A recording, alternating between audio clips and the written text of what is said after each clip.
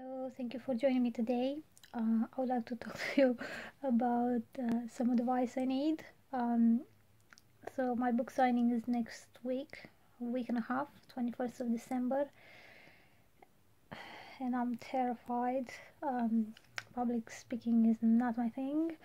I've never done this sort of event before. I'm not used to speaking in public. I'm quite shy.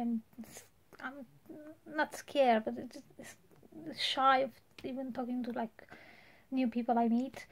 And yeah, my body is just like trembling just by thinking about it. So if you guys have any suggestions, I would appreciate it. I know all about thinking, imagining people naked, people in front of me, but I don't know if that's gonna help because the content of my book is quite explicit, so I don't know if that joke is gonna hold to break the ice.